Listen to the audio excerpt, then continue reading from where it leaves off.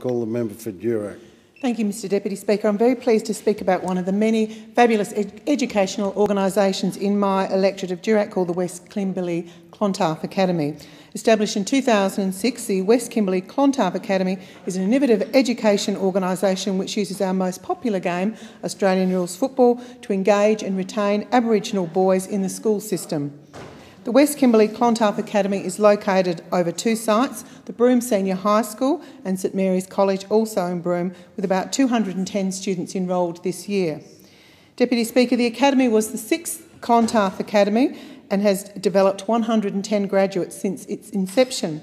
Late last year was a very successful year for the Academy, with 50 students having 95% plus attendance for the year, and the organisation having two camps interstate, one for Year 11s and 12 in Cairns and Years 7 to 10 in Darwin, both action-packed, so I understand.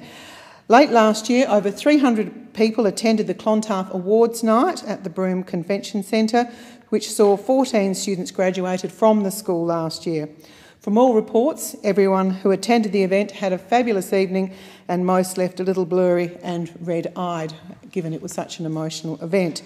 Led by Director Phil Doherty, the staff steer a steady and inclusive ship in the Kimberley, and I'm very proud to say that the Academy will have a special 10th year anniversary for its alumni later this year.